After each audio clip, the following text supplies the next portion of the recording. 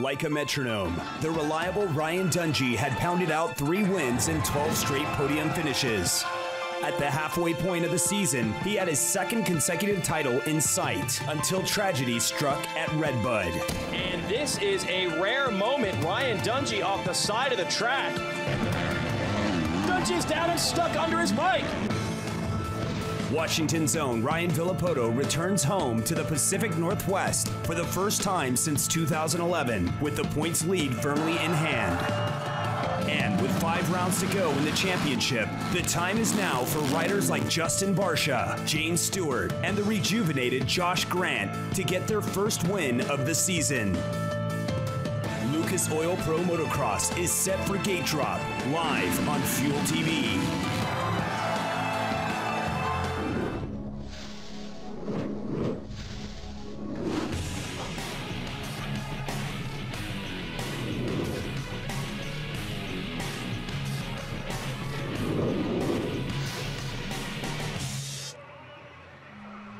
We're on the banks of the Columbia River for round 8 of the Lucas Oil Pro Motocross Championship.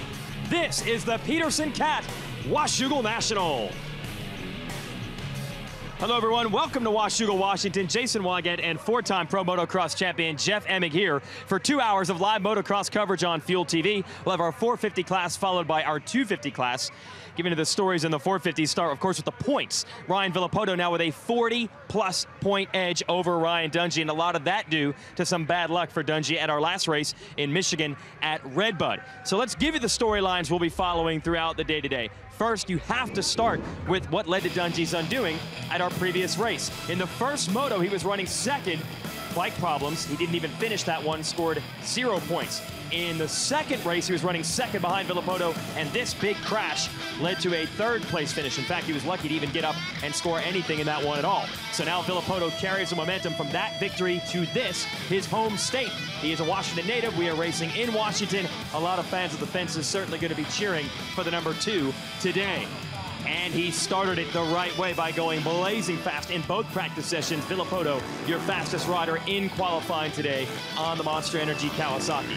So it sets up a real showdown. Villopoto with the big points lead has the opportunity to maybe cruise, just collect some points, but he wants to win this race in front of the home folks desperately, Jeff. So what do you expect between these guys? Well, I mean, how ironic is it that as great as Ryan Villopoto has been in his career, that his hometown race here at Washougal, that he's never won the overall. He's won motos, but he hasn't completed the whole thing and taken the overall. Today he started out right. He's the fastest qualifier. Check. Now he's got 2 more motos to try to accomplish that. The problem is his nearest competitor, Ryan Dungey, he's won the last 5 in a row.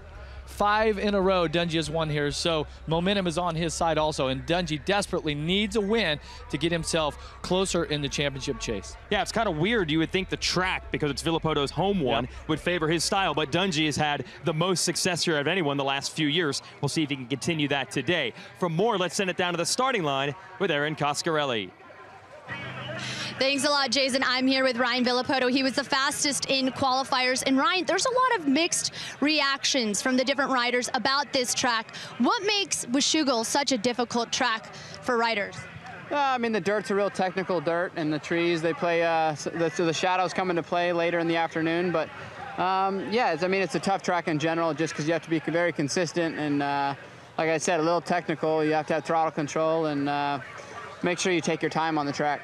All right, good luck to Ryan Villopoto, looking to get his first win here at his home state. Let's head over to Ryan Dungey. He was 4th in qualifiers, looking, if he wins today, his 6th straight win here at Washougal. Ryan, obviously, it's important to get a good start, but why is it so important to get a good start here at Washougal? I think with this track, it's just you know, it's not a lot of lines, you know, everything kind of funnels down into one, especially as you get closer to the finish. But like any track, though, a start's going to be key, and it just helps you out tremendously. So we'll try to get up to a good start and put down some good laps.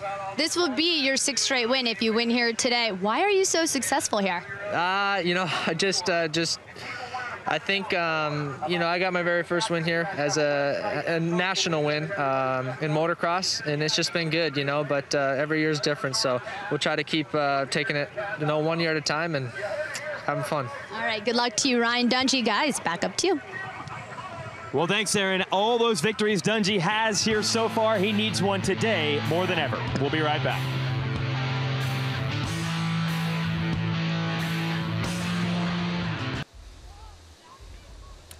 That's Multnomah Falls, not too far from where we are located in Washougal, Washington.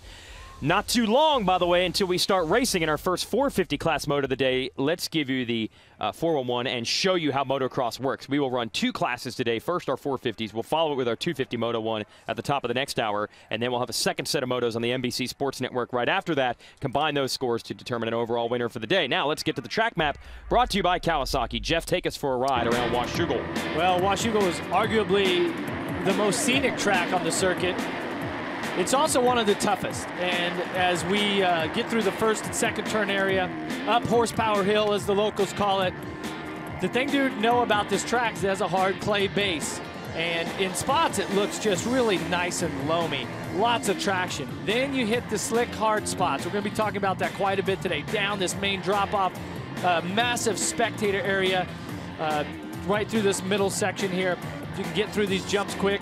Over some of the man-made obstacles that they have, zigzag your way back through the trees, massive step up, tabletop, another one. Now you come down a fast straightaway, and they've added this little kink this year to slow this down. Then you come around the final turn into the whoop section, the drag race, all the way to the Lucas Oil finish line. Then what would be the old first turn back in my days. That's a long time ago. Tight section track. It's really narrow through these sections. You have to be precise with your lines. If you blow your turns, you make a big mistake through the mechanics area, and that's a lap at Washougal.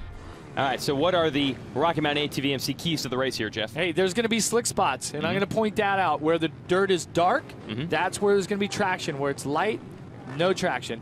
And now, 5 races to go, the home stretch towards the championship. Lay it all on the line. You've got to be dialed in by this point. We know the start is so critical in motocross, and this year there's money on the line courtesy of MotorcycleSuperstore.com. You get 1 whole shot point for a whole shot in this moto. At the end of the year, we'll total up all those points and give out $25,000 in the 450 class for the rider that has the most points. Although they'll all say the start's about a whole lot more than money. It's about track position. We're about to find out who has it here at Washougal.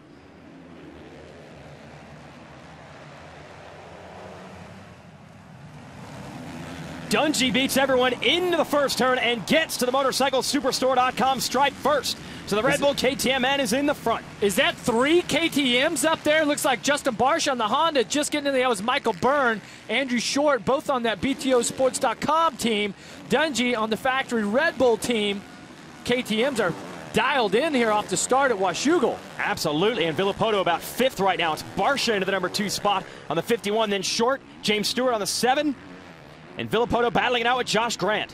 Josh Grant, Michael Lessie, both usually excellent Nicoletti starters. Off the track. They're just inside the top 10. And look at Nicoletti. He can't get back on. He's going to have to wait for the whole pack to go by. Wow, just one little error makes all the difference. Now Short and Stewart, Villapoto going at it for 3rd, 4th, and 5th. Barsha right in front of them on the 51 in 2nd. Stewart desperately trying to get. Oh, look at the drive he gets. Scrubs the triple. Wow. Gets past Short. He accelerated out of that turn so fast. And we talk about track position and all that here at Washougal, how important it is. But the roost here hurts so bad that flies off the back of these 450s. So there's a lot of incentive to get out front. We know how explosive number 2 here on the green Kawasaki, Villapoto, can be in the beginning part of the race. He's got his work cut out for him. Also because you can be too aggressive on this track. They've put down some water. There's going to be some slippery spots. If he pushes it too hard too soon, could possibly make a mistake, and it could cost him big time. Villapoto going to work on Short, who's been out at this game a long time. He is not easy to get around, and you see Villapoto's face with that challenge right now. Wow, look at Villapoto riding all the wide lines, and does he have it? No! Short slams the door one more time. Whoa! Oh, 3 times! The outside lines, that has been where Villapoto has made his money this year, making those passes. Short had it covered each time, and now an inside for Villapoto, and a look back. Got the little attitude look back, or either that, or just trying to make sure he's clear of Andrew right there. But Villapoto riding with so much confidence. He has been exceptional this year. 11 moto wins, 4 overalls. Oh, Stewart was off the track into the trackside banners, got back on, and luckily didn't suck into that banner into the bike, but where did Villopoto even come from? And the left side, Ryder's left side, has been better. Stewart takes the line back. They have added some rollers and a small jump midway up horsepower hill to try to slow these 450s down. And the left side is nice and smooth. This is tight S-turn section where Nicoletti got run into on the first lap. See, there's just no room for Villopoto to make passes, but he's still trying to find some lines. Built for tough drop-off. Look at that. An ocean of motocross fans here cheering their favorite riders on. And I like what I'm seeing out of James Stewart right now. Yep. The green fender got next to him. Didn't care. Twisted the throttle. Stewart has steadily been getting better each and every moto this season. Of course, with James, it's his mistakes that have cost him. So if he keeps it on two wheels, keeps focused, he's got the speed, definitely has the style. Watch this jump here. The way these guys just shrug off those mistakes, I mean, he was so sideways on the approach to that jump. No problem. I watched Ryan Villopoto in practice do the exact same thing. As long as the front wheel is pointed the direction they want to go, they don't seem to care how far the back of the bike gets out of line. Because I'm telling you, that thing on the right side of the handlebars, the throttle, you keep that thing turned. Oh, Villopoto struggling in the whoops. Here's Short trying to challenge him again. Oh, man. We have seen quite a few near misses already. Need to show him a signboard with the keys to the race here. Watch slick for the slick spots. Kind of hard when you're in the middle of Mike whoops. Williamson here in between motos, right? We don't have much time for that. All right, Villopoto trying to mount a charge forward, but he's got some fast guns in front of him.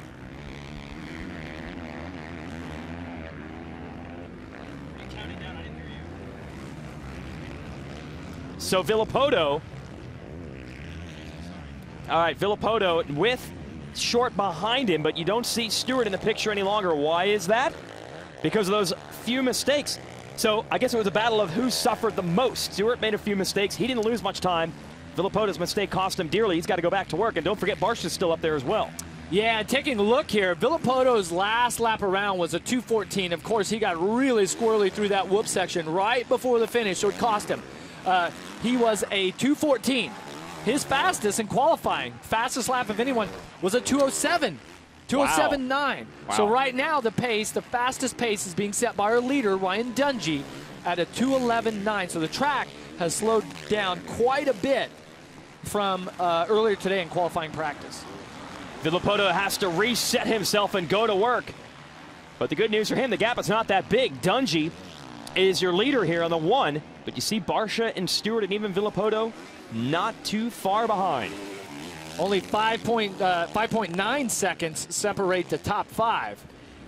And you see that Geico countdown clock top of the screen. That's the race duration. We'll do 30 minutes, and then when that clock expires, we'll do 2 more laps.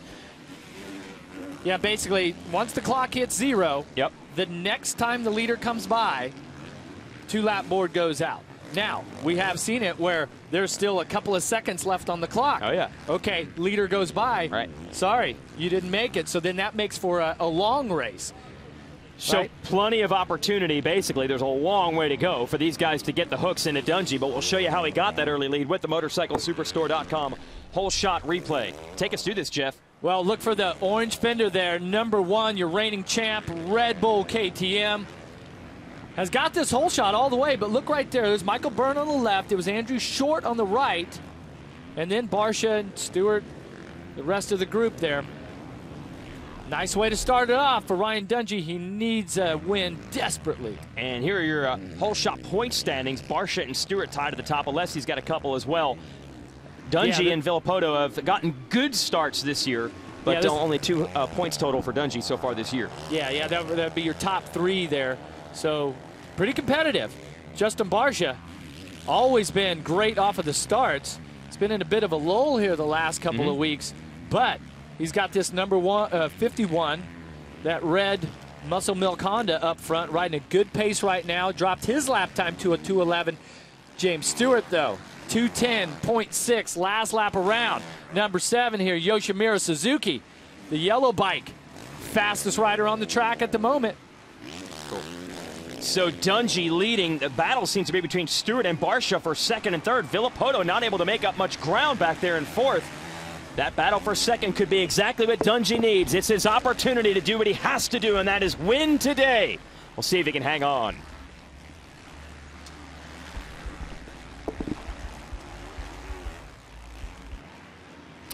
Back here at Washougal, Washington, and this crowd has been treated to a thriller already. Ryan Dungey leading the way over James Stewart.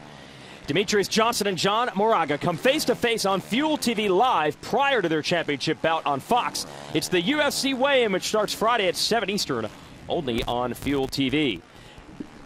Now we're going to show you the top 4 in this race. You might have caught a change in the order just as we were going to break. It's still Dungey in the #1 position. It was Justin Barcia and James Stewart battling second and third. Where's Barcia? Well, he went down. So Stewart is now in the #2 position, and Villopoto has inherited third. Barcia is fourth. It wasn't a bad crash for Barcia, but it made all the difference. Man, Stewart almost lost front end. Oh, Here's the back end coming in and out. There. This is treacherous. And especially they want to get on the throttle and get across these whoops right here. But Barcia, it's amazing that he's running. Watch what happened to him earlier while running second. He comes into this right-hander, gets on the gas. I'm not sure if he was in neutral. He might have buried it in that berm because the bike just sort of stopped. I was waiting to see if one of the tires jumped out of the berm, but that's not what happened. The bike just kind of stopped. So probably a good chance that when he hit the bottom of that berm, on the left side of the bike, that hard dirt might have kicked up and kicked the bike into neutral. Wow, grab the shift lever there. Looks like a battle beginning to materialize. What is now for second, Stewart and Villopoto. Now, they had a race of it about 3 laps ago. Villopoto made a mistake. Stewart able to get away. Is Villopoto starting to find the flow here? Oh, yeah. He just turned a 208.9. Wow. Stewart into the 209s. Dungey down to a 210. But Villopoto, he is definitely finding the flow right now. It's great to see a rider in this position, like things like that. He's just riding with so much confidence and so much flow. It's like he can just bounce off of bumps and hills and just put the bike wherever he wants. Villopoto, of course, if you really study his technique, it's all about getting the power to the rear tire. He is just a master at getting the power down, right? Being able to twist the throttle and get their rear tire to bite.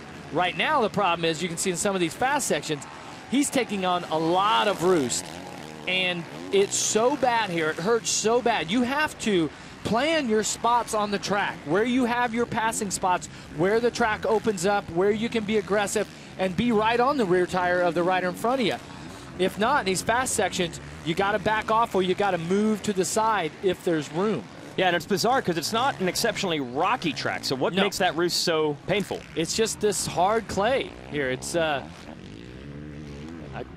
I can tell you it hurts. Okay, personal experience. Right here. Now see, both riders getting through clean, and they stay to the left in the beginning. Villopoto switches in the middle of the whoops, goes back over to the right. Now those whoops they're kind of each side. Each whoop is a little bit off camber, so they're not completely smooth. That's why you see the riders jumping around, not just staying straight down one line. First part of this track around Horsepower Hill and after the starting line, certainly Villopoto was quicker than Stewart got to the rear wheel. Second part of the track down on the downhill, the finish line and all that, Stewart actually extending it just a little bit. Villopoto has to go back to work. Yeah, and Villopoto was really clean through here last lap. You notice he's a little ways behind right now. He was much closer, but watch his line right here. He's going to get in this soft berm, get on the rear tire, and just lean the bike over, bury it in there. And that berm keeps pushing out as the moto goes on. By the end of the moto, I suspect that they're going to be holding that line tight on a hard packed surface. It's going to be much different. Villopoto all the way off to the side of those new rollers that they built here on Horsepower Hill. He's trying to minimize the damage. Those rollers are there to slow the riders down. He's trying to avoid all that by working the edge. All 3 riders in the top 3. Last lap around, we're at a 209. So Dungey responded. There's a lot of places on this track where you can see the riders behind you. You can judge that. You're constantly using your peripheral vision to gauge where they're at. Dungey dropped it down to a 209.6. Stewart, 209.7. Villopoto, a 209.7. So last lap around, Dungey actually the fastest, now with a 4-second lead. Yeah, and we're already nearing the halfway mark. You see that's the 15 minutes there on the countdown clock. So I can remind you, as always, 15 minutes, you could save 15% or more on your car or motorcycle insurance. It is abnormal this year for it to be halfway mark of the race and Villopoto not a man on a charge for the lead. Dungey rides so well here. Why do you think that is? He mentioned to us earlier that he got his first win here, and that it naturally you have a lot of confidence coming to this track. You just agree with it, and his style that he has, his technique, he's really smooth with the throttle, right? He has like basic textbook perfect technique. So in the small sections and then also the rutted corners, he's really good at keeping his feet up, knees kind of up by the handlebars, not letting his feet drag, therefore keeps his momentum. And last week had, of course, the mechanical problems at Redbud. And a lot of people wondering, was that a bike problem? Did Dungey just stall the machine and flood it and then kill the battery? Let's send it down to Aaron with an update on what happened to the machine at Redbud. Aaron? Yeah, there was a lot of confusion about what happened, Jason, and now we know the exact reason why. I talked to KTM's manager, Roger Coster. He told me what happened was the bike's battery actually malfunctioned. It has a safety heat switch, and it ended up being a faulty heat switch. It turned off before it should have. It's still really under investigation. They don't really know the exact reason why that happened, and the crazy thing about it was they had just put in a brand new battery that day after riding with the same battery for the past year. So an unfortunate mishap that cost Dungey quite a bit of points, guys. Yeah, that is strange. I think they were running the same battery in the bike for a year and a half, but I guess that was the one that was working. Yeah, and it's hey, I mean, that's motorsports, right? I mean, sometimes the machine breaks. They're pushing the performance level of everything, but that is just a straight bad luck deal. Okay, last lap around, Dungey was the fastest with a 2:09.2, so almost got into the 2:08s. Stewart 2:09.4, Villopoto 2:09.7. Okay, I believe here in this last half a lap, this has tightened up. Bad luck for another local rider. That's Ricky Dietrich making his return to racing today, but he is in the pits, just behind the mechanics area up to the side of the track. Tough break there for Ricky. Looks like he's in a little bit of pain, but he's smiling. So it's kind of one of those where you might be able to you might be able to figure it out just by watching the screen what might have happened there to old RD. Let's switch to the other RD, Ryan Dungey, who is leading and just starting to stretch it a little bit over Stewart, who's done a great job of holding Villopoto behind him. Okay, Dungey goes by at a 2:10.6, Stewart at 2:10, Villopoto at 2:10. So a slow lap. Couple of seconds slower that lap. They might have caught some traffic in a bad area. Maybe they backed the pace down a little bit. Track, maybe a berm or two has gone away. But the lead grew.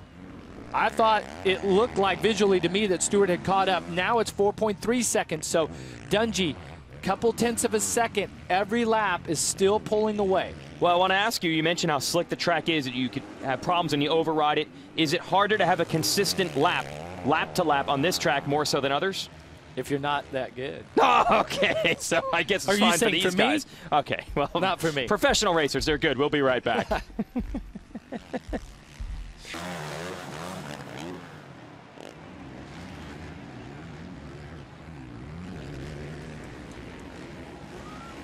And out of nowhere, Ryan Villopoto has struck, and I'm talking 3 or 4 corners. He made up a ton of ground on James Stewart and has put the Monster Energy Kawasaki in front of the Yoshimura Suzuki. This is a battle for second, Jeff. And these fans from the great Northwest, they responded when Villopoto dropped down that Built Ford Tough drop-off, and he had taken the position from Stewart on the backside of the track. That is what they want to see out of their points leader. Watch this replay. Gets set up on Horsepower Hill. They come over the top right here. Villopoto's got to drive. Stewart's got the good line. Makes a little mistake. Front wheel goes back and forth. Look how Villopoto is here. Stewart guards the inside. Villopoto stays hard on the gas. Goes around the outside of James Stewart. Look at this. Already on the throttle, entering the turn.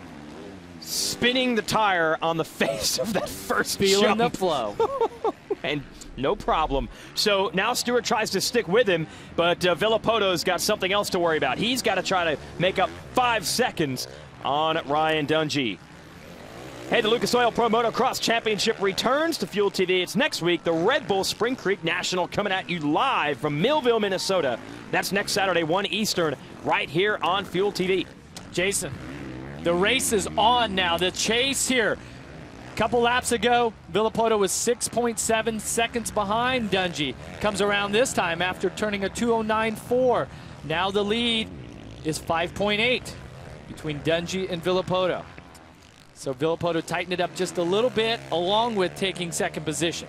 And I'm trying to explain to the folks, when we were ready to break, it looked like Stewart was pretty stable in the number 2 position. Villopoto in about 4 corners made up all the distance and then passed him. He is on a roll. Wow, that was so cool. Talking about going from left to right, using all of the track. The thing is, Villopoto has that confidence, and it's hard to get that confidence. It's hard to be the guy and know that you're the guy. It takes so much hard work, dedication, effort, everything to get there. But when you have that ability. What I believe Villopoto a couple laps ago, sat back for a second, took a deep breath, said, okay, I need to figure out my lines, get focused, drop the hammer. And look at this. It has dropped James Stewart now by a couple of seconds. Yeah. And I suspect that with the lap times that he's turning right now, that he's going to shorten that gap between himself and Ryan Dungey as we head towards the finish. That Geico clock at 7 minutes plus 2 laps. He doesn't need to get much closer to Dungey to actually see him in some of the longer stretches of the track. So that's goal number 1. Get the guy in your sights and then try to run him down. It's that new section that you mentioned at the bottom of the downhill. Slowed it up just a little bit, and this is where you have to really be patient through this area. And as whoa, big swap there for Villopoto. And that happens here at Washougal. So Dungey comes by, turns a 2:11. Villopoto a 2:09.7. Now the gap went from 5.8 to 4.4 seconds.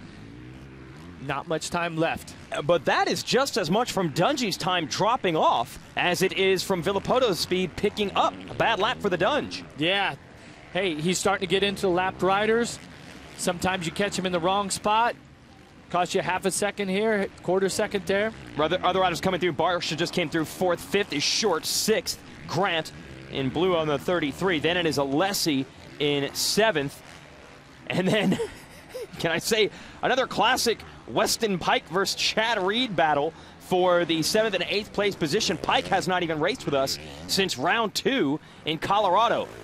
Doesn't have the funding to race any of the events back east. He's a California native, but here is the amazing thing. He does not miss a beat.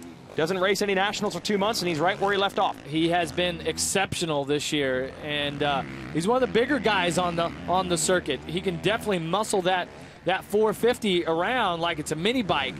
And it's just been amazing this season how good he has been riding and how confident and comfortable he is riding with former race winners, champions in Lucas Oil Pro Motocross, and not being intimidated one bit.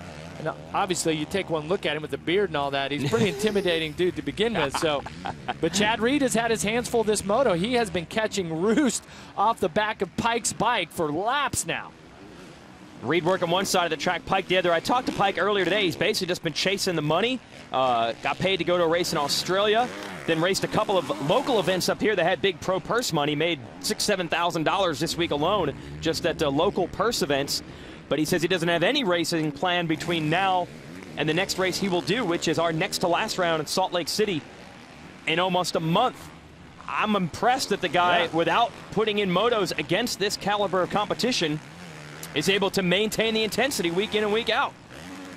He hasn't lost anything. In fact, Reed lost a little ground there with that other rider down. Yeah, Pike ran a 8th place, by the way, for Pike. 2:13.7 last time around. Reed a 2:13.8, so basically the same. Problem is for these guys, they're 45 seconds off the lead as Dungey and Villopoto both turned a 2:10. Dungey was half a second quicker. Now the next rider, this is actually Malcolm Stewart. You'd normally expect that bike to be red, the Lucas Oil Troy Lee Honda, but they like to debut the new Troy Lee gear up here at this event. They always bust out some special look, and this year it is the, I don't know, you want to call that green or yellow, or I don't know what it is, but it's certainly notable on the number 32. Well, he is in 10th with Weimer right behind him. Well, Troy definitely not afraid to use the brightest colors in the spectrum, and that's what's great for them with the team that they have set up is they have that ability to do all these custom one-off things, and Troy definitely takes advantage of that. One off the track was Weimer. Made a mistake through that section, got back on, but didn't even lose much ground. He lost a little bit of time, but yeah. Thank you. Okay, taking a look here. Malcolm Stewart, number 32 on the colored Honda. Here it's not, what is that? You said green? It's greenish yellow. It reminds me of either an apple or a fire truck, which I never realized looked similar. Well, I'm not real good with colors, but I can tell you he's been riding exceptional this season so far. Has a nice, solid ride here with the top 10 going. 2:14 last time around. Yeah, Weimer is 11th, and Ryan Sipes will come through in the number 12 position behind him. Trey Kennard struggling a bit in this one. He is 13th. Tickle and Brayton round out your top 15. Looks like Stewart has stretched it just a little bit more now over Weimer. Also a special day here for the Stewart family. Yes. Big James celebrating a birthday. Yeah. So both Stewart boys looking to finish this one in the top 10 with Malcolm 10th and James shooting for a podium in 3rd. So it should be a pretty proud papa there. Here comes Weimer. Coming through next. And then we'll show you the gap to Sipes on the Rockstar Energy Racing machine. And finally, we see Trey Kennard.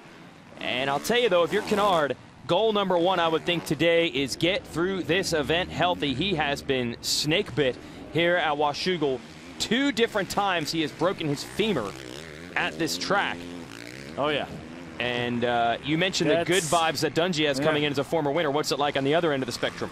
I've never been in that situation, thankfully. But I can tell you that he was really good today in qualifying practice. He was 5th.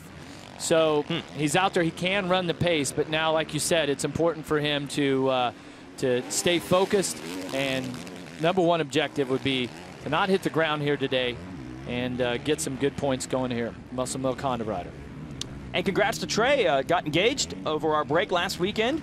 So he and his new fiancee, Hannah, good luck to them in the future. And Trey right now hoping for a better start, I would think, in Moto number 2. Could help him right now running 13th in Moto 1. But again, he's just happy to be here healthy and racing. And we'll be back with the conclusion from Washougal after this.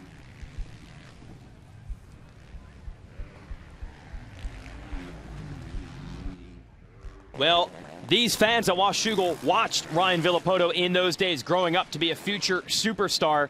But it is odd how it has worked here in Washington. It has been the domain of Minnesota's Ryan Dungey, and the gap has stabilized at 5 seconds. Right around 5 seconds. Last time around, Dungey turned a 2:11.3 to Villopoto's 2:10.6.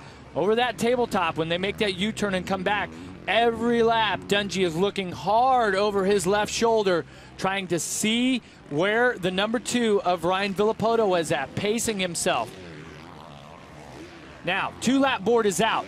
They came by last lap. The countdown clock was down to 5 seconds. So they just missed it. So basically, this means this is going to be basically a 1 lap longer race. So we'll see if that's going to give Ryan Villopoto an extra lap to possibly close up, to possibly take advantage of some of the lap riders that they're working themselves through and get himself into the number 1 position. Running 2:12 lap times now, both of them. At one point, both were in the 2:08s and 2:09s. So the track slowed down quite a bit. Is that just all traffic? Well, there's traffic, the track. I mean, 2:12s, that's definitely off the pace of what they're capable of running. They've been down in the 2:08. So, but you can see getting around Nick Way there, going a lap down as Andrew Short's working his way through some other riders. Short is in the number 5 spot. It's been a good moto for him. A nice rebound here the last couple of weeks as he goes back in toward the top 5. That was Freeberg. He just put a lap down. Short struggling mightily when this year began, but he has been a top 5 threat the last 3 or 4 races, has really found his legs now on the BTO Sports KTM. And then it's Grant in 6th. Same thing for him. Didn't start the season out the way he wanted, but he's gotten much better the last couple of rounds on the JJR Toyota Yamaha. And see the mechanics area here. They used to turn at the bottom of the hill right there. Now they're coming all the way up. It's kind of an off-camber getting into it, all the way up into the first turn area. So they've changed that a little bit. I really like the flow of that now. And then you head back up, Horsepower Hill. Now see these rollers they added in the bottom? Plus, you see those series logo banners right there. And they've added a jump there, so it really slows the riders up. They still can fly all the way over the top of the hill if they want to. Plenty of horsepower. Sorry to cut you off there. Alessi is in 7th. He's been there most of this one. Some of the longer stretches, he can see Grant, who's about 2.5 seconds in front of him. Remember, this first moto last year, Alessi won it. Had pressure from Dungey all the way. Dungey fell, and Alessi was able to hold on. That was his first and only moto win last year. And look at this. Pike and Reed battle as it continue. That's actually a lap rider who's just gotten around. 7-2-2. 7-2-2, not 2-2. So he's got a little gap now over Reed, does Pike. Unbelievable what he has done. It's a full privateer. He's got a van parked out in the back of the pits. I don't think he's quite at the level where he's living in it down by the river, but he is basically just racing these races to make purse money to get to the next round. And like we said, he doesn't even go to the races on the East Coast. But if a team's looking for someone next year, he's certainly making a name for himself. We're still waiting on, I believe, Reed to come through next. We're going to go back to Dungey. You can now see Villopoto. The 5-second gap is now a 4.1 second gap, but this is the last lap. 1 lap to go up Horsepower Hill. Dungey has executed this race to perfection so far. He's had the luxury of being out front, but Villopoto has been the aggressor, so he patiently but aggressively worked his way past the other competitors. It's going to feel good for Villopoto that he put himself, if he can finish in this second position, that he's caught Dungey.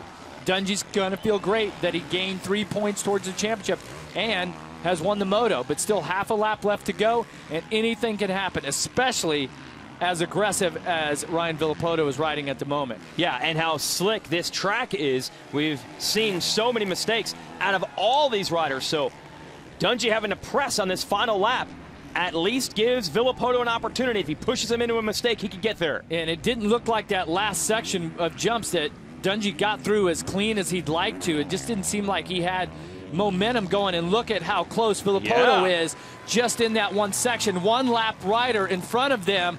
They're going to make a left, a right, and then the final whoop section. Dungey does not want it to come down to that. Final turn here into the whoops. Fans starting to pick it up. They're excited. He's got a rider in front of him. Villopoto's going to give it a run. He runs out of time. Ryan Dungey wins moto number 1 here at Washougal, and his spectacular performances at this track, another one in the books. Dungey just rides darn well here. Give credit to Villopoto for closing it in at the end. Wow, but that's sportsmanship there. Yeah. 1 and 2, both riders have won this championship before. They know what's on the line. They rode excellent races right then. That was a very difficult track, tricky track, and you can see why they gapped Stewart by 29 seconds at the finish, and Stewart rode an awesome race. Yeah, and Stewart was right there with them at the halfway mark, so that's where they did their damage. And what can you say? Now it's a 39-point lead. Just trying to chip away at least is Dungey, and maybe he'll hope for a mistake or a problem for Villopoto, although on the lines that he had 2 weeks ago at our last race at Redbud. So the Ryans are headed back to the podium area. We'll talk to them right after this. Back here live on Fuel TV, our 250 class riders are getting ready for their first moto that'll come up at the top of the hour. And it's getting nervous time for the riders and mechanics there. And we will send it down to the finish line area with Aaron, who has our race winner, Ryan Dungey. Yep, Jason, another one in the books, like you said, for Ryan Dungey, who continues to dominate here at Washougal. You get the whole shot, and you told me how important that start is at the beginning of the race. So what was key for you for the start?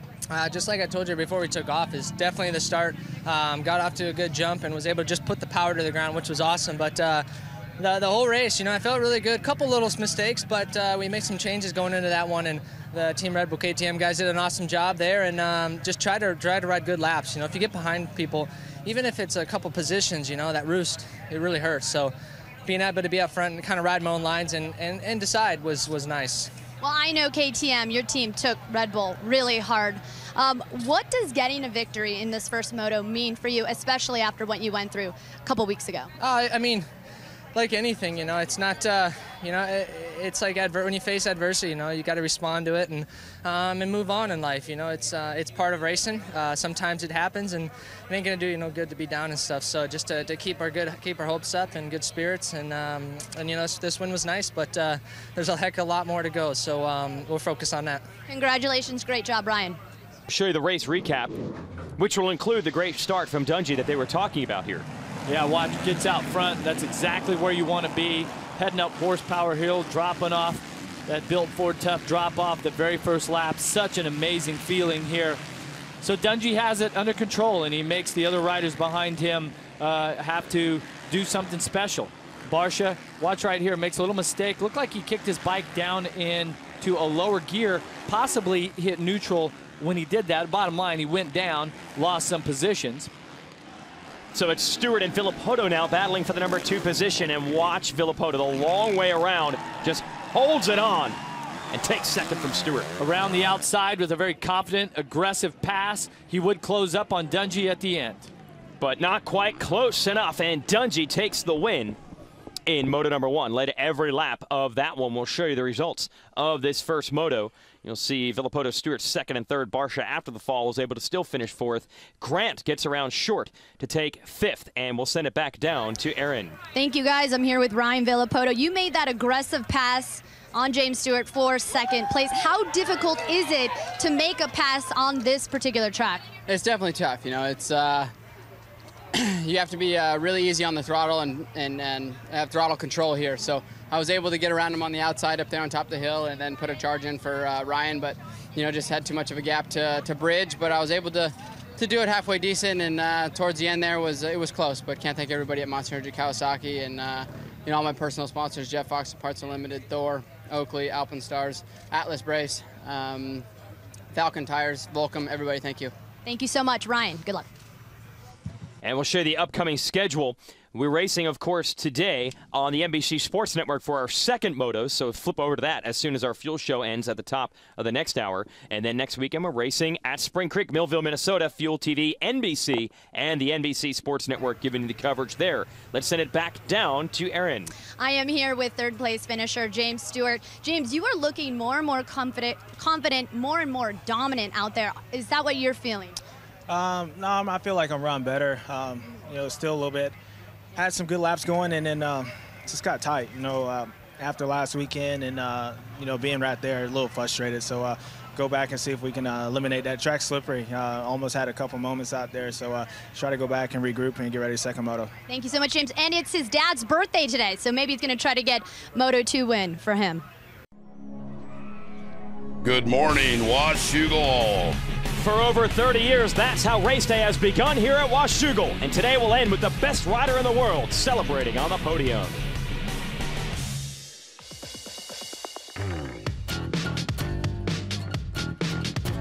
For 3 centuries, the Pacific Northwest economy has been fueled by the abundance of emerald top trees that populate the landscape. It takes hard men doing the hard work of the logging industry to support many of the communities in this area of the country. The same can be said of motocross. Determined young heroes who don't mind the sweat it takes to put in the laps do the work for the elusive shot at a championship. Washougal Motocross Park may be the perfect venue, both beautiful and brutal. The best motocross riders in the world are once again ready to do the work it takes to compete and contend in the world's toughest motorsport.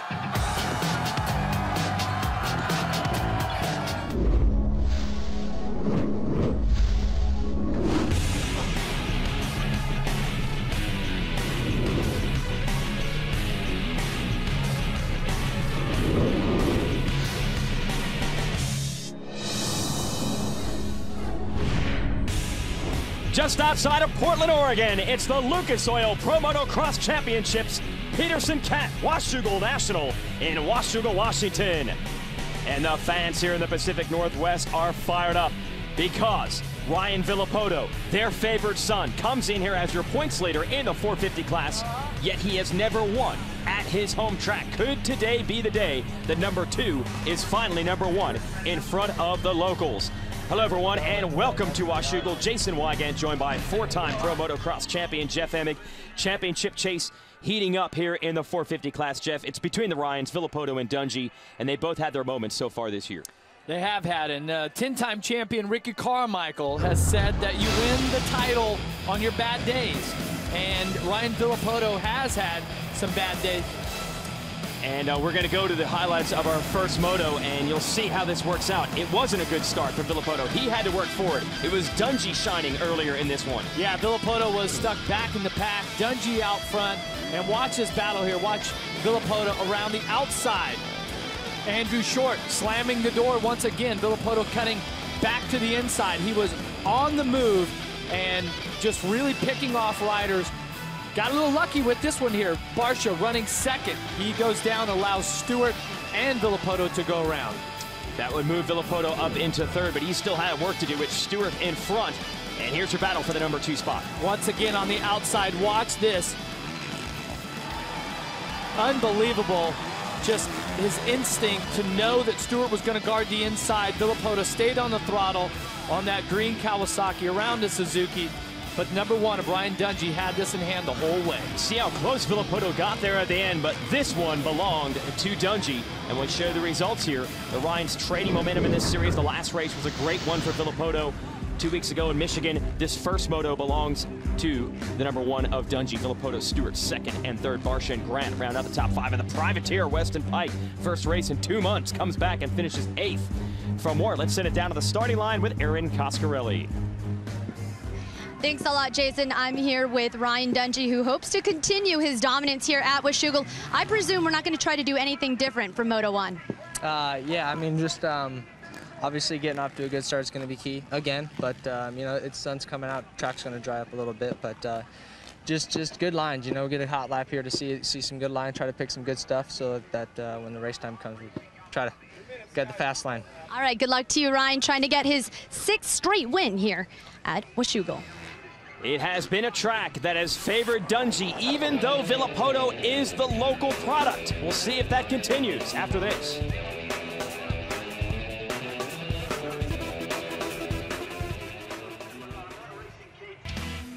We are back here at Washougal on the NBC Sports Network Live, getting ready for our second 450 moto of the day. Ryan Dungey won the first one over Ryan Villopoto. It should be a showdown here.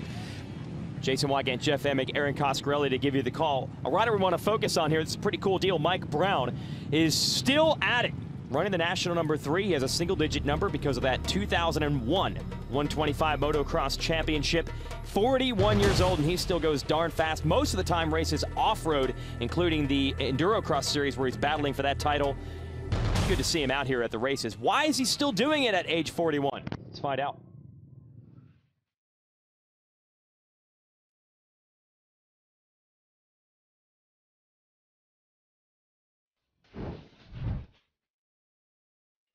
I don't know, just the fun of it, you know. I'm not out here, it is for the number, but mainly just to keep racing. You know, the whole series now would be tough for me, but a couple races makes it fun, changing it up from the off-road, and just to come out and race with the guys. It keeps your speed up for what I'm doing in off-road, and that's the main thing, you know. For me, Endurocross is now like Supercross for me. It's all indoors, it happens really quick, you know, you're in and out. You know, it's laid back, you know, compared to Supercross, and everybody has fun. I enjoy it. I feel like I'm 18 again racing that series. I usually get good starts, and I think I'm in pretty good shape to ride the whole length of the race. So I think just getting a good qualifying position and a good gate pick. 1 week I'm doing motocross, and then next week's X Games. And like I say, right now is the funnest time I think I've had in a long time racing. Mike Brown reminding us that, Jeff Emig, you could still potentially be of age to compete and finish in the top 20 in motos here, my man. Yeah, no excuses. What John Dowd has also, and he's older than I am. But here's your Kawasaki track map. This is what Brown and the rest of these riders will have to face here at Washougal. All right, good look here at this, man, one of the most scenic tracks on the circuit. Gate's going to drop. Watch the green arrow. It's going to go through the first turn area, through that motorcyclesuperstore.com whole shot line. That is where the points for the whole shot will be awarded, and towards the bonus at the end of the year. Going to the back part of the track off the big drop off. You can come down here hard on the brakes, up through an area of the track that's going to be a little bit shaded. There's going to be a massive drop off down into these S-turns, into the main spectator area of the track here. Red Bull triple jump, hard on the throttle through here, going through the gearbox, then a massive step-up tabletop. Kawasaki Terex Off to the right there, back down into another area of the track, a new little chicane that they added in. A lot of shadows through this area. It's going to be really dark, hard to see. Bust a right through the whoop section, through the Lucas Oil finish line area, into the old first turn area. There's a nice set of switchbacks here. They're going to really rut it out. It's going to be easy to make a mistake. You're going to have to be patient through there, keep your momentum. A few more jumps. Going to make a right through the mechanics area, and that is a lap at Washougal Motocross Park. And we're going to show you what it looks like. See the GoPro camera on the top of Ryan Villapoto's helmet? We'll have one of those on in moto number 1, and we'll show you. Oh, sorry, this is actually the practice, and this is that legendary horsepower hill. Hard on the throttle, trying to keep the rear wheel down through these rollers, trying to manual this, drop down there, get light, fly all the way over the top. Villapoto going from the outside to the inside. One thing I've noticed here today with Villapoto is he is using all edges of the track. He has been all over the place. Good look at what this soil looks like. Just rich, dark soil. And watch this, you're gonna drop down, built for tough drop off into the ocean of fans that have now, are spectating in that area. One of the slowest sections of the track, and you speed it right back up. And we'll give you the whole shot rules here. MotorcycleSuperstore.com putting $25,000 on the line at the end of the year for the rider that collects the most points based on hole shots. You get 1 point for hole shotting Moto 1, 2 if you do it here in Moto 2. And if the same rider hole shots both motos, he gets a bonus 4 in 1 day. Dungey had the first moto hole shot, so he wants to repeat that here. Yeah, that would be, it would set him up nicely. I believe that he's going to need the whole shot. Villapoto was back in the pack by the end of the moto in 1. He had caught him. He was within about a second of him. 30-second board is up. She's going to turn it sideways. She's going to run off the track, and the gate will drop between 5 and 10 seconds after the board goes sideways. So some pressure on Villapoto here. Again, he has never won at his home track here at Washougal. He was second behind Dungey in the first race. We'll combine the scores from that one and this one to determine an overall winner. Let's go racing.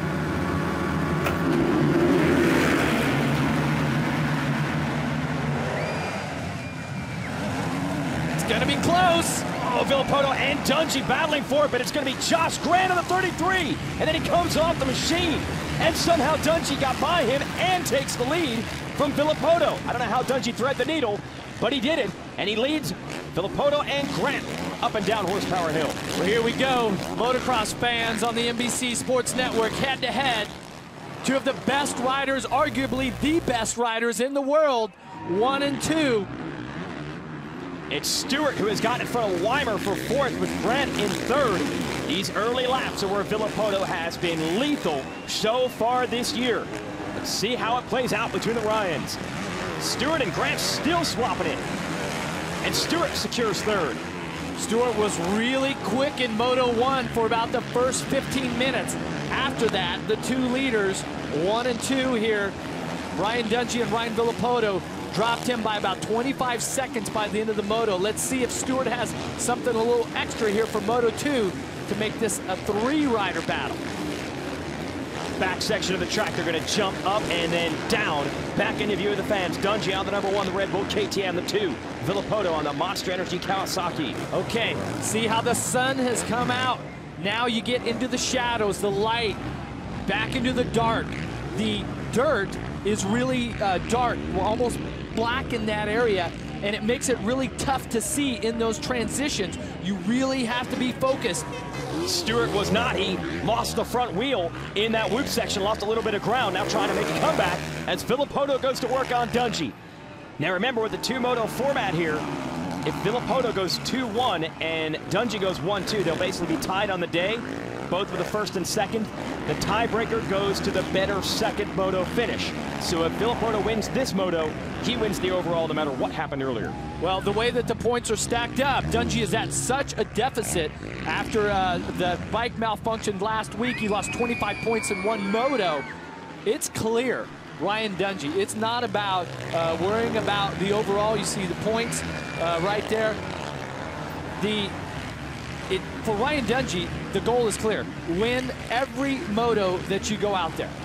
And that's the only way that he's going to put himself back in contention for this title. He's got to chip away at it one way or another, but by racing this hard, and forcing Villopoto to ride the edge. Maybe he puts Villopoto potentially in a situation to make a mistake. That's exactly what he has to do. Talking about Ryan Dungey, he has to up his game. He has to be perfect. He has to get the starts like he has done here today. He has to ride at a pace where it forces Villopoto, if he wants to win, that he's going to have to ride beyond his limit. That's really hard to do because Villopoto really has been the standard this year. He's won the most overalls and the most motos, and outside of a couple of motos, he really has been the fastest rider on the track. So how do you beat a rider like that? You have to keep plugging away, keep trying to make your bike better, keep trying and giving it everything you got. And now in Moto 2 here at Washougal, we've got a head-to-head battle between the reigning champion and the points leader. Nick Way out of this one. The Mafia Moto Crew Kawasaki talking to his mechanic. Big nasties with the mechanic goes by, and apparently something nasty happened, either Nick or the machine, and he's out of this one. Folks, on the right side of your screen, Villopoto still lurking right there behind Dungey, and Stewart trying to keep pace in third. Now Villopoto dialed in a line, trying to run the outside. Trying to run it outside again here. Lap times for the leaders, 2:11, basically identical. Stewart was really quick. He was at a 2:12. He's only 3.5 seconds off right now, so Stewart can still put himself in this battle for the lead. And let's send it down to Aaron with more on the Battle of the Ryans. Well, yeah, guys, but before the event today, I talked to Carlos Rivera, who's Ryan Dungey's mechanic, and he told me they made a lot of changes to his bike to compensate for the slipperiness on this track. They changed the tires, they changed the suspension, but get this, Ryan Villopoto's camp has made absolutely no changes to his suspension since Southwick, and he doesn't change his tires from Supercross to Motocross. So I thought that was a pretty interesting point. No changes for Villopoto and quite a few changes for Dungey. Yeah, so no spec changes on the tires there. Just staying with the same compound, the same construction that he's comfortable with, the familiarity of that. He knows exactly what his bike's going to do, anticipates what how the soil is going to be, so he's not making any changes, and that's a good thing. The bike is fine, let me ride it. Okay, that's what you want. On the other hand, Ryan Dungey's team throughout this whole championship this summer, it seems like they've been searching, they've been working, trying to find those specs on the chassis, suspension, tires, everything to make the bike to his liking. It's not always perfect, but in those situations, you have to always keep trying to find the answer, find that area where the rider is not only happy, but he's confident in the setup that he has. Well, it gives you an idea how much these two have pushed each other this year. Villopoto had a good gap on speed early in the season. Dungey made the bike changes, got close. Villopoto made changes leading to Southwick, was able to pull back away. Now Dungey making changes before this one, showing he's a match again for Villopoto. They're going so much faster than they were when this series began in May. Matt Gerke, in his first race back from a broken wrist, appears to be out. On the BTOsports.com, KTM holding the wrist there. I talked to him earlier today. He is far from 100%. I talked to him also, and I heard the same story. So this is the type of track here with this hard ground, some of those big drop-offs that your body's really going to take a beating, and you need your all of your joints, your ankles, your knees, your wrists, your shoulders, everything to work properly to absorb that impact. He doesn't have that luxury. Wears the wrist brace on his right wrist, and that he's going to take a big impact there, and you could tell by his body language there that it was just a little too much for him here today. What a battle between Dungey and Villopoto. It has been this close for the first 7 minutes of this one, and it seems like every time Villopoto figures out a few new lines and is able to put a little pressure on, Dungey's able to respond and cover them. Yeah, and they just dropped their lap times down to a 2:09, basically identical. Stewart now 6 seconds off the pace. Grant, who's in fourth, he's 16 seconds off the pace, along with Chad Reed, who runs in fifth. They're going to drop down. It's that spectator section you talk about. They get their first glimpse of this battle in about a half of a lap, and they see no change, but still their favored son, Villopoto, is still in the mix. Yeah, and what's interesting is Dungey has won 5 years in a row dating back to his 250 class races, which we're going to see the 250s here later on NBC Sports Network. But when you win that much, you gain a lot of respect and you earn a lot of fans. So you got to think that Dungey has a lot of fans here also, even though it's basically Villapoto's backyard, right?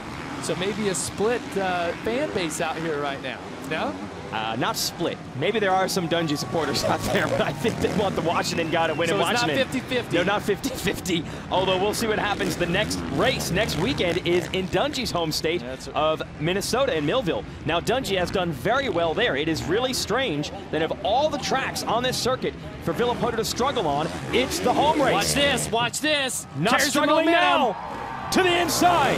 Villapoto has the lead for the first time today. See if Dungey has an answer. Dungey's had some really quick lines on the track right now. Oh, Villapoto makes a little mistake, but doesn't lose the lead. Dungey has got to answer. He has to get tough. He has to get motivated and get aggressive here and try to make that move back on Villapoto. Now, is there a chess game at all as far as watching each other's lines? Is there a situation where Dungey would rather be the hunter than the hunted? Follow Villapoto instead of the other way around? No? No, Dungey's got the pace. He was just a little comfortable out front. Villapoto just a little more aggressive. And they race up Horsepower Hill. Fans waving the towels, they're pumped. Villapoto taking the lead, but it is far from over. Dungey hanging right with him. Okay, watch this. Villapoto had been setting up this pass he had been kind of testing the waters, if you will, right there, hard on the gas. Outside becomes the inside. I believe he took Dungey by surprise a little bit. I don't think Dungey expected that pass there. There was, no defense at all from Dungey in that situation. He made it happen so quickly. That is the MO of Villapoto. That's what he does. He finds a way just to get aggressive, finds a spot, and just goes after it. And extending it just a bit now over Dungey. Could today finally be the day? Villapoto has been racing here as a pro since 2006, has never won the overall. He's got a shot at it right now.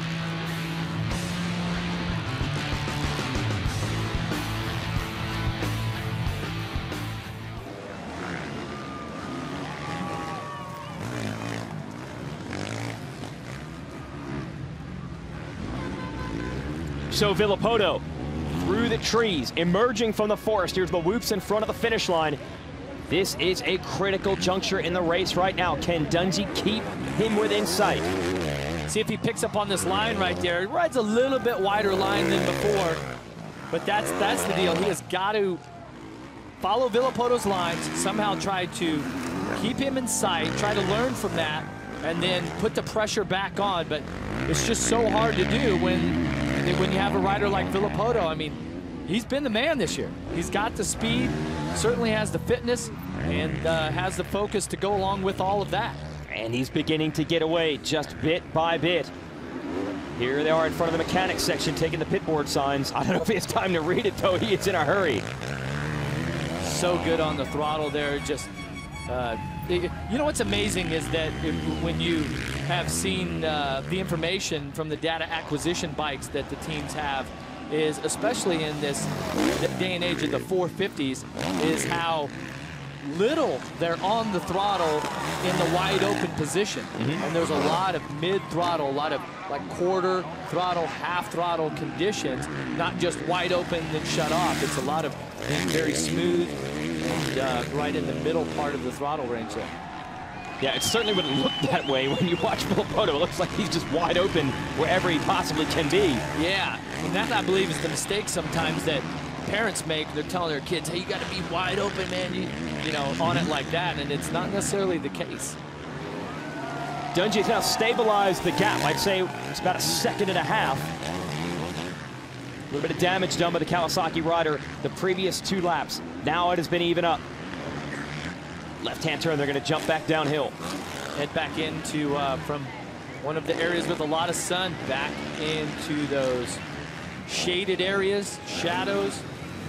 Extremely slippery right there.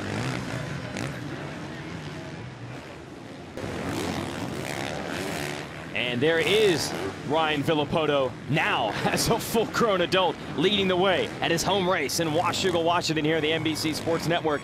and extending it a bit over Ryan Dungey. He had to make the pass on Dungey to get the lead because Dungey got the start. Here's your Motorcycle Superstore whole shot replay. Yeah, look how competitive it is there. Grant on the blue Yamaha on the inside, Dungey, orange KTM, Villapoto on the outside. All three riders battling to get to that line right on the top of this jump here. MotorcycleSuperstore.com whole shot is where the points are awarded. 2 points go to Josh Grant. Look how close this is. Wow. And then Grant bobbled in the very next corner. Villapoto went wide, and that allowed Dungey to get to the #1 spot. A few laps later, Villapoto made what we think was a surprising pass, maybe when Dungey didn't expect it. Villapoto has taken control of the race from there. Well, and they were running inside of 210, 211s. All of a sudden, Villapoto goes to a 208.8, and Dungey a 209.8. So Dungey ups his pace, but Villapoto still went a second quicker. Consequently, Dungey's 2.5 seconds behind Villapoto, and Stewart now is a full 13 seconds back. Just saw Stewart go by on the yellow bike, the Yoshimura Suzuki. If you didn't see the two rides in front of him, you'd think Stewart was leading the race. He's riding well all by himself, but that's only good enough for a third, the way the Ryans have pushed it. Jake Weimer in fourth. He needed this. It has been a tough season for Weimer. And then it's Grant, who you saw had the whole shot earlier, running in the #5 position. And Weimer was 10th in the first moto. So like I said, it's been like that for him. He's 10th of points coming into this race. He's been struggling just to get top 10s, which is not where a rider of Weimer's caliber expects to be. And then you got Grant, who was 5th in the first moto, 5th again here. Grant really starting to turn it up second half of the year. Yeah, setting himself up nicely for a top 5 overall here. As, hey, Jason, do you realize that we are 15 minutes from the end of the moto? If you look at the Geico clock at the top, okay. What can our fans do in 15 minutes? We can do two things. You can watch this race, but you can also call Geico, save 15% or more on your car insurance, truck insurance, motorcycle insurance, boat, RV insurance, whatever you're looking for, they've got you covered. And then when that 15 minutes is up and the clock expires, we put out the 2 laps to go sign, and that is the sprint to the finish here in Lucas Oil Motocross. Brock Tickle, best finish of the year so far for him, is 5th. He is 6th right now, 13th in the first moto. So Tickle bouncing back big here on the Ram Suzuki. It all gets set up by the start here. We know by the lap times and the gap that, I mean, the top 2 are pretty far ahead of Stewart, who's 3rd. Then it's a good 20 seconds back to Weimer. So we know that Villapoto, Dungey, Stewart really have the speed on the rest of the competition. But from there, it's literally from 4th back to, let's say, 15th, even sometimes 20th. It's so competitive with this group right here.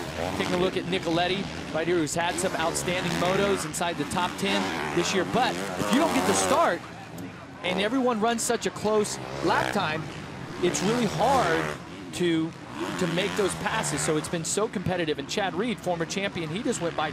He found that out in Moto 1. He was behind Weston Pike the whole moto and could not pass him. Consequently, Chad ended up 9th, Pike was 8th. Here is Andrew Short, who is 9th in this one of the VTOsports.com KTM. And then Michael Alessi on the white Smart Top Moto Concept Suzuki. He finished up in he is in 10th right now, and Alessi was 7th in the first moto. So you're right. These guys are all close on speed. It has been the difference in starts in the motos that has made the difference. Here is Malcolm Stewart on the Lucas Oil Troy Lee Honda. Now, Hondas are usually red, but this team debuting that new black and neon green or yellow, whatever you want to call it, gear. So they made the bike colors match to show off the 2014 gear line. And here's Malcolm, who's had a great season so far. That's James Stewart's brother in his debut in the 450 division. He is 11th behind Alessi.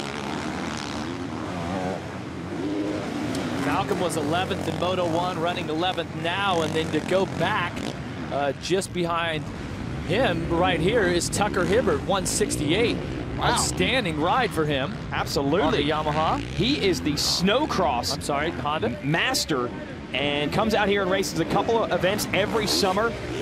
Parks the sled back in his home in Minnesota, and what a run for him to be flirting with a top 5. He's got Brayton on the JJR Toyota Yamaha behind him in 13th. And here comes a pack. You got the Honda boys, Barsha, the number 51. Yeah, Hibbert's got some serious company right now knocking on the door, and they want in. They want a piece of his position that he has in 12th with Brayton, Barsha, Kennard, and Brown back there too. Kennard makes the move on Barsha. Gets around his Honda Muscle Milk teammate. 2 bad starts today for Kennard, but he's riding strong right now. And then it's Mike Brown, the 41-year-old, right in the fight with kids about half of his age, looking for a top 15. Brown on the number 3, the orange KTM. He is 16th. It is amazing when a rider like Mike Brown is out there at his age, was basically my age. I've been retired for 14 seasons, but to be that competitive, and he enjoys it, right? And you thrive on the training, the competition, and right now he's, I mean, look where he's running with some of the best in the world. That's right. So there's Brown on the number 3. Certainly got some of the veteran fans out here cheering him on. And what a battle he's getting to watch as Brayton on the 10 tries to go after Hibbert on the 168. There's no room to make the pass in that corner. This battle will continue when we return. Brown doing it for the old folks today. Nicely done.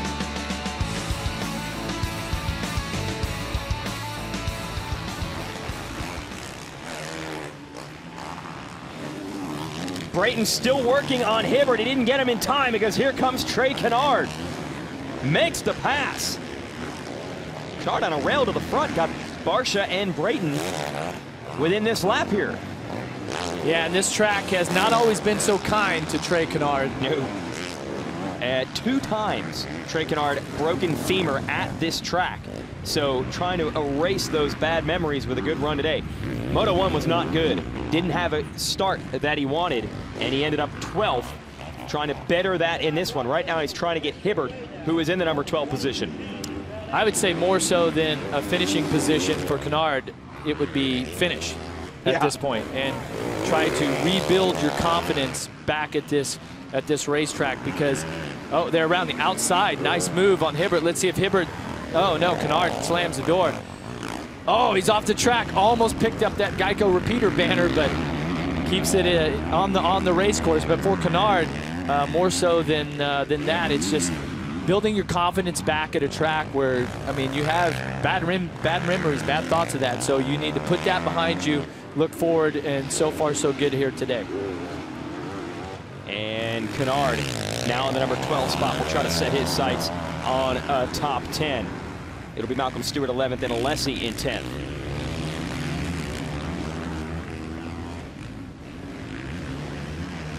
Up Horsepower Hill, they added those new rollers right there, and then a little hop midway up.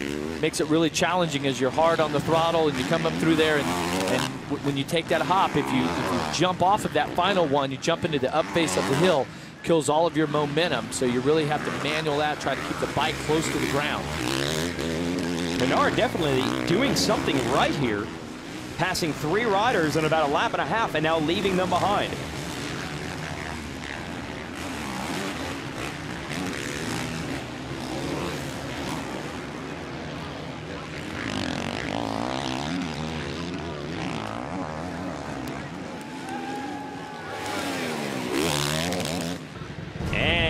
Tomorrow at 12 Eastern, the 100th Tour de France concludes on the NBC Sports Network in grand fashion. Catch primetime coverage of the final stage tomorrow night, 8 Eastern on the NBC Sports Network. And there's Blake Baggett, your defending champion of the 250 class in this, the Lucas Oil Pro Motocross Championship. He's getting geared up and ready for his final moto of the day, which will be coming up right here at the top of the hour. That's the 250 class. Our 450 race taking place right now. They can't watch that right now. They got their own business to take care of. Rider to watch in this one, Jeff, Trey Kennard. It's about 16th a few laps ago, and he has brought the number 41 now up to the number 12 position. So he's on the move. And for Kennard, so much heartbreak at this track in the past. He's trying to get through the day today. How bad has it been for Kennard here? Let's send it down to Aaron for an update. Well, you know, Jason, it's funny you bring up Kennard and this track. He seems to sort of have a love-hate relationship with Washougal. So as you mentioned, he broke his femur for the first time. He actually rode this track in 2008. He missed in 2009. He went on to win both motos in 2010, having essentially the best racing day in his career at this track. But in 2011, Trey broke his femur for the second time, then missed in 2012. So clearly Trey has some mixed feelings about this track. It's been both good and very dangerous for him at the same time. Yeah, absolutely. We just showed the replay of his crash from 2011. He was running third in the 450 moto there. So 2 times he has had to go to the hospital here with a broken leg, and a lot of riders do not bounce back from that at all. And then he had an even more significant injury with a broken back from Supercross last year, keep him out of this race. To have fought through all that adversity and gotten to this level again shows you the determination Trey Kennard has, and that determination is paying off despite the bad starts today. He is now working on Ryan Sipes as he wants a piece of the top 10. Yeah, trying to make the move there. It's Sipes. I think Sipes is a lap down. The next rider in the group to get is Stewart, who's 11th. Yep. Sipes is shown as running 35th, so that wasn't a pass. That was a rider going a lap down. But you know, the physical aspects that your body has to recover from injuries like what Trey has gone through is one thing. There's the mental and the emotional side of it also that doesn't get talked about nearly enough. And that's where you have to have a great group of people around you as the rider and the individual. You really have to you know, dig deep, you know, answer those questions that you have in your mind and your soul about, you know, what is your future going to be within motocross, and so far Trey has been able to deal with that and get himself back up in top form. Obviously, where he's running right now, up to 12, is not what he's capable of. He qualified 5th here today, but for him to be out there riding at this level after those injuries is quite the accomplishment in itself. Battle here, 6th, 7th, and 8th. Reed on the 22, the red machine, the Honda. Then it is the Smart Top Suzuki of Alessi right behind him, 800, and then Nicoletti on the NFAB Tylube Yamaha. It's a 3-rider fight. Here comes Alessi. We're going to make some passes. Yeah, talking about bouncing back, you know, Alessi, he's struggled a bit this year, and ironically, he's struggled with his starts and track position early on. His speed has been pretty good, but he's typically a rider that starts up front. Chad Reed, he's a former champion. He struggled with illness all summer long. So if you can imagine, this is one of the most physically demanding motorsports or sports in general, and then not to be 100%. Well, Chad's his own team owner, rides for his own team. So basically, he can't just take the weekend off and say, hey, I'm sick, okay? He's had to try to get healthy as every Saturday he goes to the race and beats himself up, okay? And then try to recover and get healthy again. So it's been a struggle for the 22. Once again, it's a struggle because this is his results this summer have been far below what he's capable of, what he's you know, used to and accustomed to. So that's demanding within itself to find the motivation to be out there riding and to try to bring it back. But once again, when you're the team owner, hey, it's all up to you. You got to do it all. Yep, yeah, he runs that operation. He owns his own team, so he can't take time off to recover. He can't get away from Alessi either. Works the inside line and makes the pass on the veteran out of Australia. So Alessi, that will move him into 6th. Same line there that Ryan Villapoto used on Ryan Dungey to take the lead, and possibly with the 7.5-second lead that he has over Dungey now, his first overall here. See the countdown clock top of the screen. Just under 3 minutes before the 2 laps to go board comes out. So you're looking at probably 5 or 6 laps left in this moto. So Alessi says 7th there, but he just made the pass on Reed for 6th. It is Tickle up ahead of them on the track in 5th. Tickle has already gone up this horsepower hill. Yeah, Tickle's going to be about 5 seconds in front of Alessi right now. And Alessi had to do the same thing in Moto 1. He rode up to a 7th. Now you can see he has been hard on the throttle here, just really putting out an incredible effort. You can just tell by his body language that he is trying so hard to get that Smart Top Suzuki up into the best position he can by the time the checkered flag falls. And taking a look at the lap times, he's pretty equal with Tickle. So we'll see with just a little bit of time left. So the battle continues here for this 6th, 7th, 8th spot. Nicoletti behind Reed. You mentioned this is the Peterson Cat National. The Huffman family that owns this track, they also run a logging business a couple hours south here in Oregon. Huffman and Wright Logging Company. So that's where the relationship comes for this track. And of course, we are located in a beautiful tree-lined forest. Kind of nice place to race.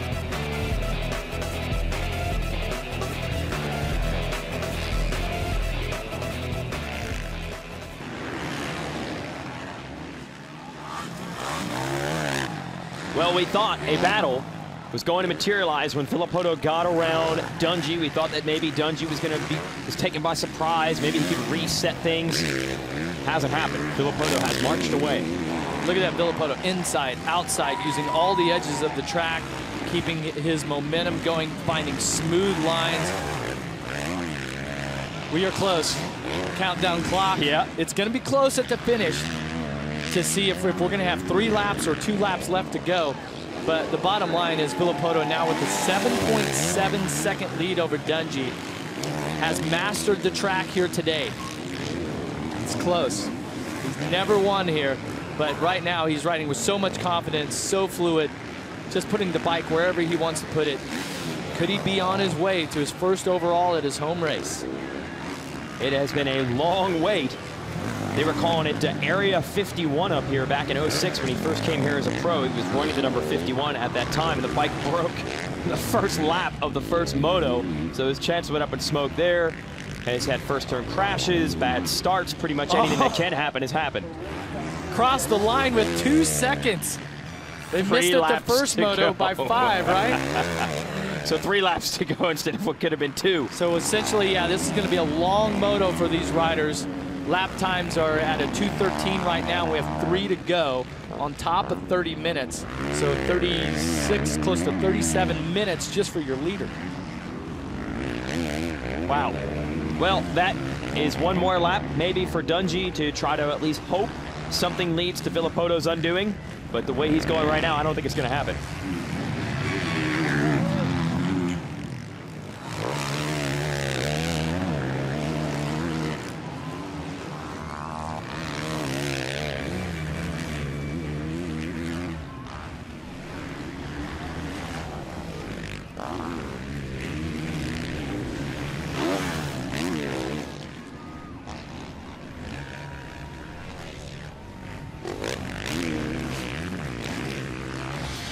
Back here at Washougal, Washington next week. We're going to Spring Creek in Minnesota for the Red Bull Spring Creek National at 3 Eastern on NBC. That is the home race for Ryan Dungey. So while all the talk here is centered around can Ryan Villopoto finally win in front of his home fans in the Pacific Northwest, Dungey, well, he's going to be happy to go home because he has been dominant at his home track in Minnesota. We'll see if he can stop Villopoto there. He was not able to stop him in this second moto. 2.5 laps to go in this one, Jeff. Dungey looked like he had it early in the day. Won the first moto, led in moto number 2, but then Villopoto made the pass and has steadily pulled away.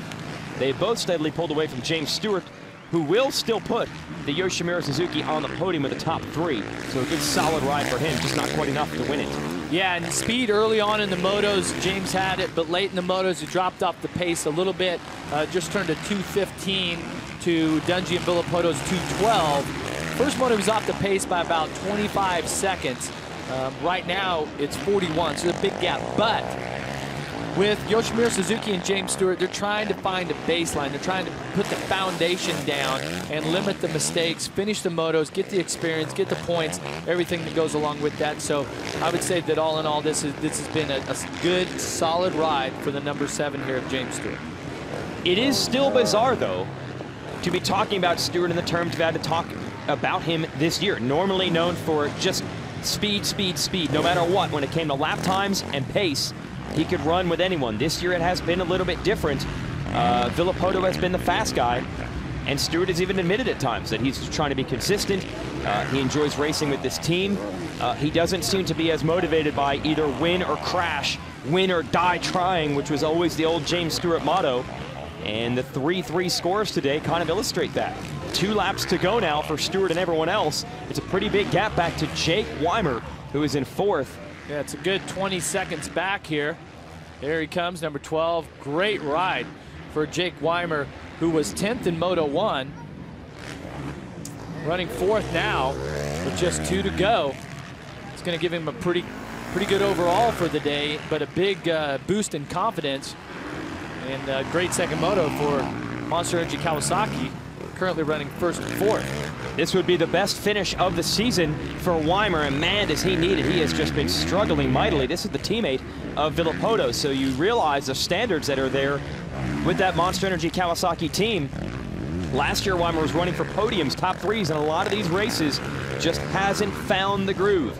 This could be a breakthrough for him. Yeah, look right here. Look on his handlebars. He's actually running some hand guards right here. The roost at this track, a little bit of rock you can see in there, but the clay, the roost is so bad, especially up horsepower hill. Now, riders, they like to run gloves with no protection on the knuckles or on the hand. That way it doesn't have any restriction, so it doesn't cause any arm pump. To compensate for not having any protection with plastic or foam or anything on the glove, he's running hand guards. I think it's a smart move because of how bad the roost hurts coming off of these 450. And then behind Weimer will be Brock Tickle, who is 5th. That would match Tickle's best of the year. And you'll get an idea of the gap here as they drop back into view. Look at the spectators here. Just such an awesome place to watch a race. That's Tickle on the 20. Freeberg in the 71 is a lap down. Not making it easy on Tickle. There's just nowhere to go in those S-turns. Does a nice thing, lets him by. Wait a minute, Tickle's got company. Alessi on that Smart Top Suzuki 800 is still digging. He wants 5th. Definitely, and Brock's gonna have to, he's gonna have to ride hard all the way to the finish if he's gonna hang on, because Alessi's on the gas. Well, I'll tell you who'll ride hard all the way to the finish. This guy, Ryan Villopoto. Is his Washougal jinx finally about to end? Anything that could go wrong has gone wrong from here at his home track. First year he came here as a pro. The bike broke on the first lap of the first moto.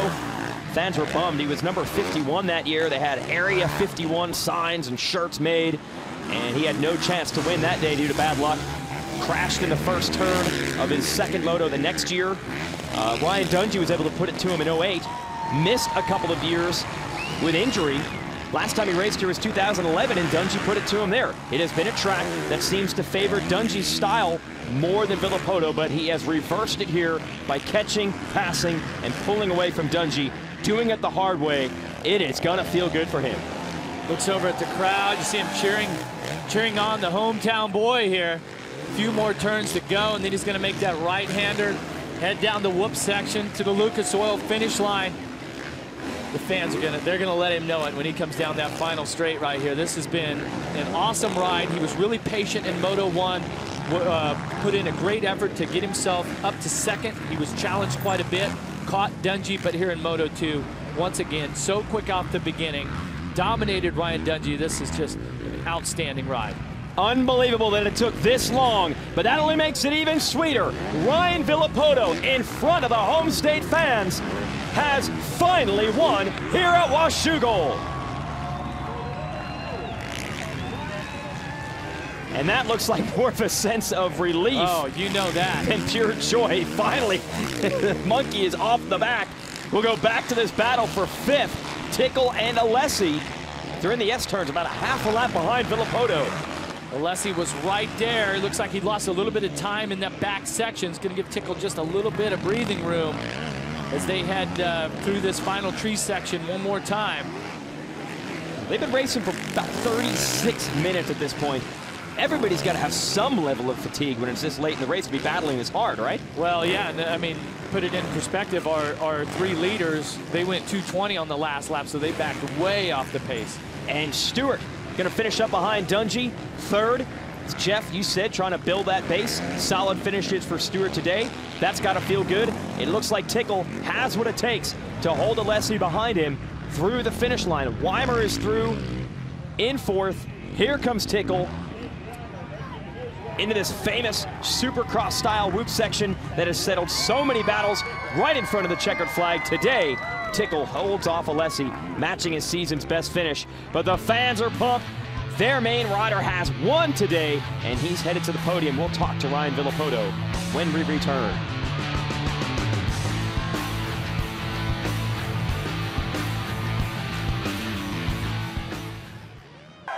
We're back here, live coverage of the Lucas Oil Pro Motocross Championship, and the fans have finally gotten what they wanted. Ryan Villopoto from Washington has won here in Washington. We'll show you how he did it with our Lucas Oil race recap. What a battle off the start, Jeff. You're going to see some bar banging. 3 riders. Grant with the hole shot makes a mistake. Dungey gets to the inside. Villopoto around the outside. So our 2 points leaders go head to head. Moto 1 winner, reigning champion Dungey has the lead. But watch this. Villopoto, so aggressive, stays hard on the throttle on the Kawasaki, just nudges Dungey out, takes the lead.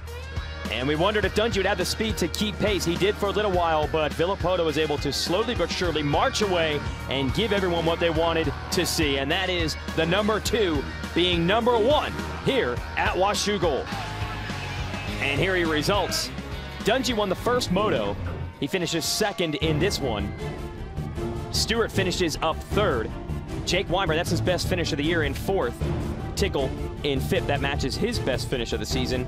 Alessi just ahead of Reed. Trey Kennard, bad starts today, still finishes up in the number 11 position. And the privateer Weston Pike doing it on his own dime, 14th. Another solid run for him. Now let's send it down to Aaron with our race winner. Thank you so much, Jason. I am here with a very happy Ryan Villopoto. His first win in his last 5 attempts here at his home state.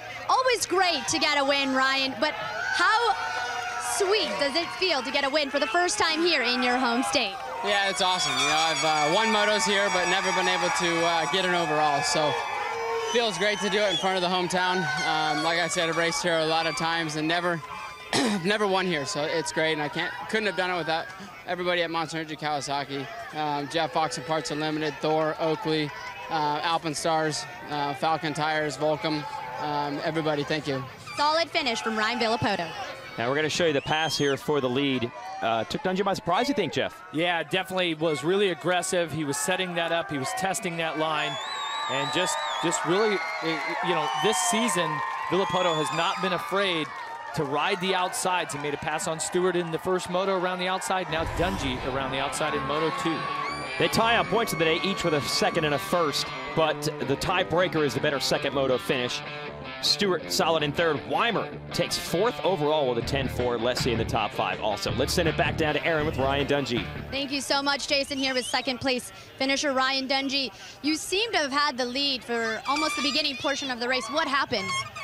Just trying to go, you know. I mean, we're trying to find good lines. Obviously, Ryan was right behind us, pressuring us, but I wasn't tight, just trying to find good lines. He ended up getting around and going pretty good. You know, I gave it my all and just couldn't hang there with him. You know, he had good lines and he was rolling. So it's good, you know, just part of it. And swapping motos, you know, he tied for points on the day. You know, it's usually how it goes. So we'll try to get better. You know, I think we can make some improvements.